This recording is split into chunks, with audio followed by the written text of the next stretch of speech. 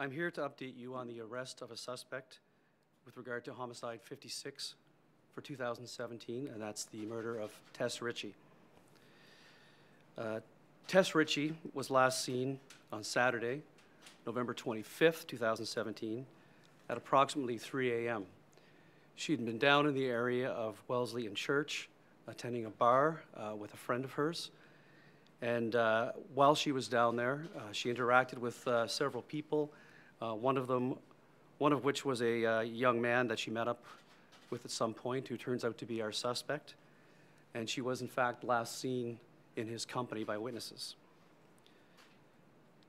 She was reported missing later that day by her sister, and as a result, 51 Division, assisted by 41 Division, commenced an investigation into the missing person occurrence. On November 29th, Tess was unfortunately located deceased by members of her family who were in the area searching for her, and she was found in a exterior stairwell outside of 582 Church Street. On Friday, December 1st, following a post-mortem examination, her cause of death was determined to be neck compression. At that time, the homicide unit took carriage of the investigation, and it became a homicide investigation.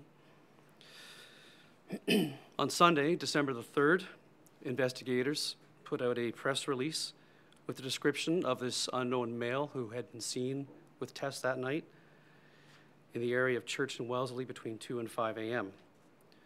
The description of that male was a male white who was taller than Tess, approximately 5'7" to 6 feet, somewhere in that range, the slim build and light-colored short hair. On Sunday, December 10th, investigators released some surveillance video images of a male that we are looking to identify as part of this investigation. As a result of those images being released, we did receive tremendous support from the community. And I also want to take this time to thank the members of the community, businesses and private individuals who were able to assist us by supplying us with video surveillance in that area for the night that Tess went missing. And all of that assisted in our investigation, so I'd like to thank those people. And I would also like to thank members of the support units in the Toronto Police. You see the homicide investigators up here when something like this happens, and you talk about us in the papers, but there's a whole bunch of people behind the scenes who do things to assist homicide, and they work hard hours, long hours, and I'll tell you, we couldn't do our job without them. I also want to thank the Center of Forensic Sciences for their assistance, as usual, in these type of investigations, and also the officers in 51. We need a lot of officers to assist us in our canvass and searches, and they were of great assistance. So on Sunday, Sunday, February 4th, so yesterday at about 11 p.m., we were able to effect the arrest of the person responsible for Tess's murder. We're alleging that he's responsible. He was arrested for second-degree murder, and his name is Kalen Schlatter, K-A-L-E-N, this is his first name, S-C-H-L-A-T-T-E-R. He's 21 years old, and he resides in Toronto. He did appear today at College Park Courts, and he's going to be remaining in custody. He was remanded in custody.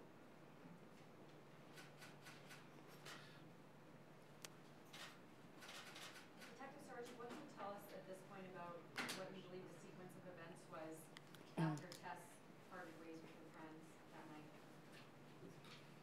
Without getting too much into the evidence, which I have to protect for trial, we believe that they were together alone in that area, and they were together for some time, and that Mr. Schlatter left the area, and that by the time he left, Tess was already unfortunately deceased. Did they know each other? Doesn't seem to be at this point, no. No, met that night. Met that night. Can you elaborate on the cause of death? As I said, neck compression, which in layman's term or layperson's terms, strangulation. Is there any information you can provide on motive, potential motive? No, not at this time. Can we look back at the timeline? Obviously, we know that Tess Richey went missing on the weekend. Yes. Can you speak to that? That's, the family's been obviously very affected by this. Yeah, I've spoken to the family, and that is the subject of a separate investigation. That's not within the scope of the homicide squad, so I won't be discussing that aspect of the investigation. Has Schlatter been before the courts before? No. Is he collaborating with the Wellesley community? Is he from that area? No. Is he collaborating with police?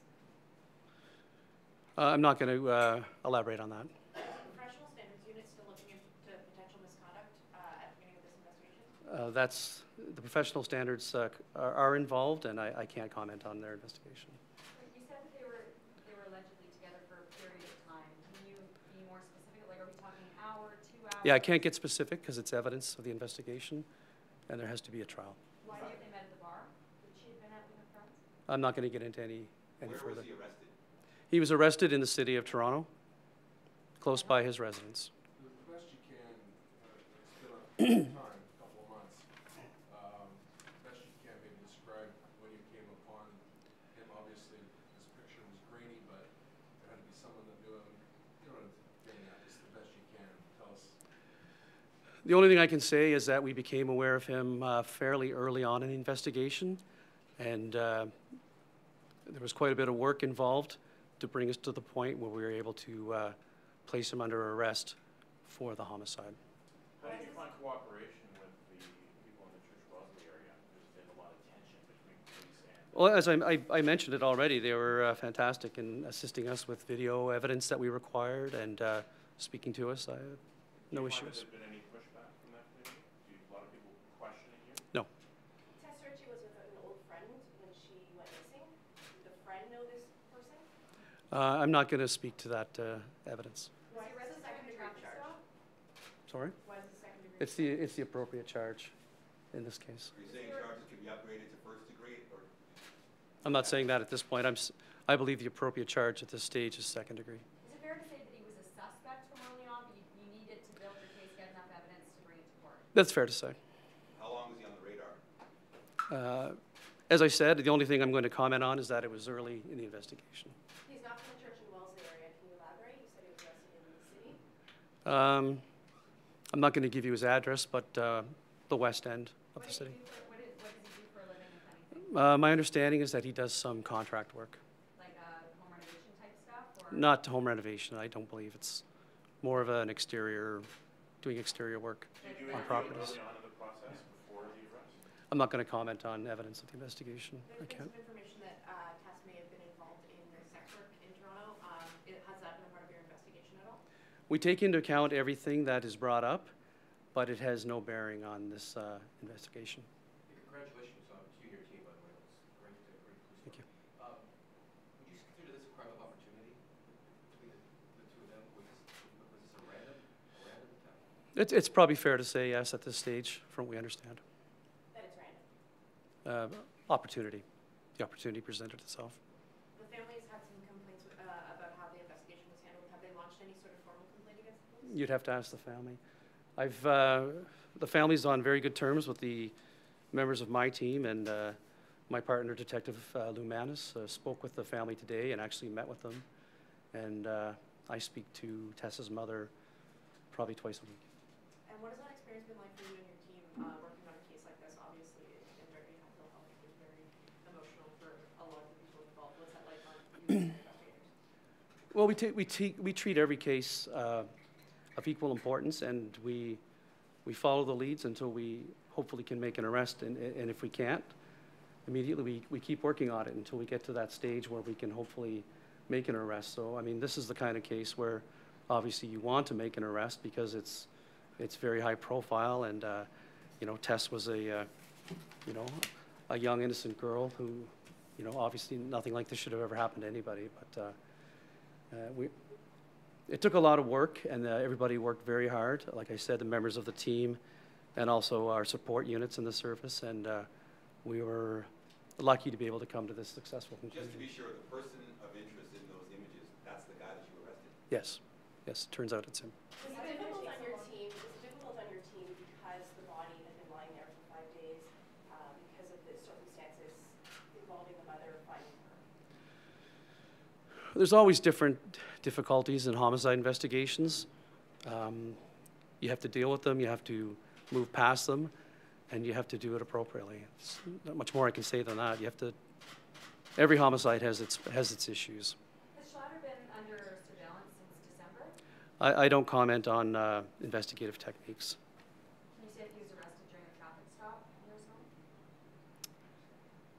No, he wasn't.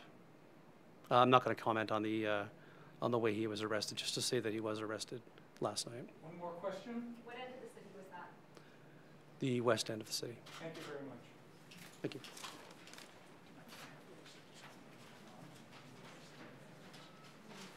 That concludes today's conference.